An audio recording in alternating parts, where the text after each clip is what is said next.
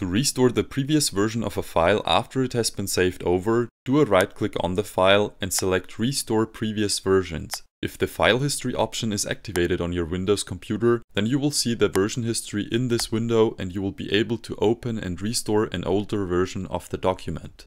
If no previous version is shown in this window and you don't have the file history option activated, then you might have luck finding an older document version in the Microsoft Word autosave folder. To access this folder, go to File, Open, and at the very bottom select Recover Unsaved Documents. There you should see a few ASD files, so open them and go through them to see if any of these is an older version of your document. And no matter if one of these options works, I definitely recommend you to use some sort of cloud service and synchronize your documents with the cloud. If you are hesitant to share your files with the cloud service, note that you can also just synchronize a single folder, for example. Like that, you can put your longest and most important documents into that folder, and only these documents will be synced.